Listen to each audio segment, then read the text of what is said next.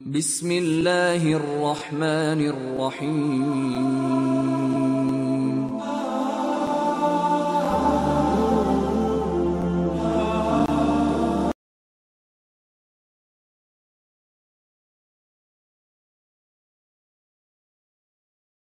আপনি ত্যাগী কিনা? এক কবি বলেছেন, ভোগের স্বাধীনতা মানুষের, আর ত্যাগের স্বাধীনতা ভোগের স্বাধীনতা পশুর, ত্যাগের স্বাধীনতা হচ্ছে মানবের। মানুষেরা ত্যাগ করতে পারে আর ভোগ করতে পারে একমাত্র পশু। আপনি তাকে লাগামহীন ছেড়ে দেন, সে বুঝবে না এই জমিনটা আমার মালিকের কিনা। ক্ষুধা আছে, ধান গাছ পাইছে, খাওয়া শুরু করবে। এটা চেয়ারম্যান সাহেবের না, মেম্বার সাহেবের, নিজের মালিকের, একবারও বিশ্রাইবে না। এটা কি পশু সুলভ আচরণ? আর আপনি মুসলিম, আল্লাহর কাছে সবচেয়ে বড় মেহমান আপনি। আপনার মতো মানুষ যদি না বোঝে, না জেনে, আমকাজি না বুঝে আপনি দাওয়াত রাখেন, আপনাকে দাওয়াত দিবে। কিসের দাওয়াত জিজ্ঞেস করতে হবে?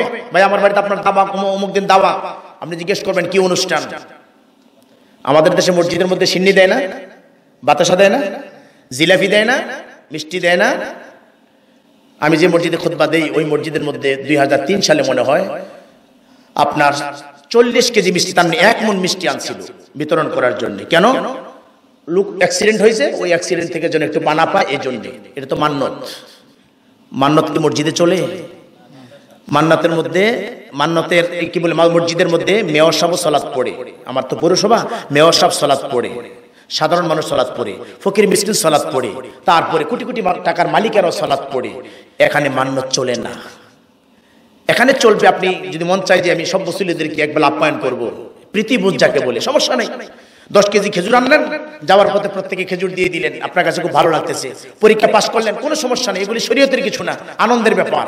কিন্তু আপনি যখন কোন ইয়াকে অসুস্থ মানুষের সেবার জন্য কোন মান্নত করবেন, এটা শেষ। ইন্নামাস সাদাকাতু লিল ফুকারা ওয়াল মাসাকিন, ফকির এবং মিসকিন, এই দুই শ্রেণীর ছাড়া আপনার মান্নত কেউ খেতে পারবে না। আগে যারা তাবিজ বিক্রি করতো, তাবিজ বিক্রি করার মানুষ, কবিরাজরা একটা পলিসি ছিল, যদি রোগ ভালো হয় তো তাইলে মসজিদে, তখনকার সময়ে অন্তত 80-82 কথা বলতেছি, বলছে যে 2 টাকার মোমবাতি কিনা মসজিদে দিয়ে নিয়ে। হনুমানের ঘর, হনুমান তোর মান্নতের মোমবাতির লেগে আল্লাহর ঘর বসে রয়েছে নাকি? আল্লাহর ঘর মসজিদ, মান্নত চলে না, সাদাকা চলে না, ওসর চলে না, যাকাত চলে না, ফিতরা চলে না, সামরার টাকা চলে না। আপনাদের দেশে দেন নাকি আপনারা এগুলি?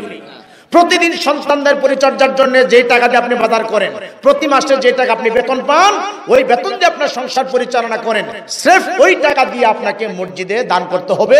মসজিদে কখনো যাকাতের টাকা দিতে পারবেন না, ওসরের ধান দিতে পারবেন না, মান্নতের টাকা পয়সা দিতে পারবেন না, সদকার ছাগল দিতে পারবেন না, সদকার মুরগি দিতে পারবেন না, সাদাকার অথবা মান্নতের কোনো মোমবাতি আপনি দিতে পারবেন না। আপনার পকেট থেকে দান করবেন। এই মাসের, যেমন গত মাসে এক মসজিদের, আমি এই মসজিদে যেটা ওযু করেছি, আমার কাছে খুব ভালো লাগছে, তাই আমি বলছি যে কর্তৃপক্ষের একজন ছিল, আমি বলছি যে এই মাসে আমার দোকান থেকে, এই মাসের বিদ্যুৎ বিলটা আপনি, হঠাৎ করে আমার মন থেকে আসা পড়ছে, বিদ্যুৎ বিলটা আমার দোকান থেকে নিয়ে আসেন। মন চাইছে, দিয়ে দিছি। সির্ফ টাকা দিয়ে আপনাকে মসজিদের খেদমত করতে হবে। মসজিদের মধ্যে আগরবাতি, মোমবাতি, এগুলি কি মান্নতের, এগুলি চলে না। কিন্তু একসময় কি এগুলি দেয় না মানুষেরা? বোঝে নাই। কলা পাতার মধ্যে কত সিন্নি যে মসজিদের মধ্যে ছোট্টবেলায় খাইছি, আন্দাজে খাইছি, কে রে দিছে একবারও জিজ্ঞেস করি নাই। আর আলেম ওলামারা এমন ভূতের মতো থাকে, মসজিদের মধ্যে পোটলা পাটলি নিয়ে এসে একবারের জন্য জিজ্ঞেস করে না যেগুলি কি খাইতেছ। হযরত হাসান রাসূলের সামনে সাদকার একটা খেজুর যে দৌড়িয়া মুখি দিয়ে ফেলেছেন। হাসানকে আল্লাহ নবী বলছেন, হাসান তোমার এই নানার বংশের মানুষ, এই সাদকা কিয়ামত পর্যন্ত তোমারই বংশের জন্য হারাম, খেতে পারে না। নানা কি করছো তুমি, কি করছো? হযরত হাসানকে ছোট্ট মানুষ খেতে দেন নাই, একেবারে নাবালক শিশু মানুষ খেতে দেন নাই। আল্লাহর নবী কেমন ভয় করতেন, রাসূলের উম্মত আমাকে কেমন ভয় করতে হবে। অতএব জিহ্বা যে চাটাইবেন, মানুষের বাড়িতে খাবেন, একটু জান্না বুঝা খাইয়ে নেন। আমরা যে খাওয়ার জন্য নিরুৎসাহিত করছি এমনটা নয়। মাঝে মধ্যে বোন ভাগ্নিদেরকে দাওয়াত দিবেন।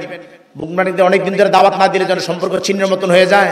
বোনটা মাঝে মধ্যে কাঁদে, বোনটা মাঝে মধ্যে বলে, বাবায় থাকতে কদিন পরে পরে স্মরণ করতো, যাইতাম বাবার বাড়িতে, বাড়িতে যেতাম, বাবায় নাই, আজকে যেন বাবার বাড়ি হারাইয়া ফেলেছি। এই জন্য বোনকে দাওয়াত দিবেন, ভাগিনাদের দাওয়াত দিবেন, বোন জামাইকে দাওয়াত দিবেন। আল্লাহ টাকা পয়সা দিয়েছে, 2-4টা বড় ইলিশ মাছ এনে বোনদের কিনে ইলিশ পোলাও খাবেন, মাঝে মধ্যে খাসি এনে কাচ্চি বিরিয়ানি খাবেন, বোনদেরকে দাওয়াত করবেন, শ্বশুর শাশুড়িকে দাওয়াত করবেন, একটা প্রীতিভোজ করবেন। ইসলামে দাওয়াতের কোনো নিষেধাজ্ঞা নাই। কিন্তু খালি মানুষ বললে আপনি মানুষকে দাওয়াত দিবেন, এটা আপনি কোথায় পেলেন? সেজন্য সুন্নাত খাতনার অনুষ্ঠান কোনো মুসলিম আজকের আমার বক্তব্য শোনার পরে যেতে পারবেন না। আর আমার এই মসজিদের যারা আজকে আমাকে দাওয়াত করে এনেছে তাদের কাছে আমার নাম্বার আছে।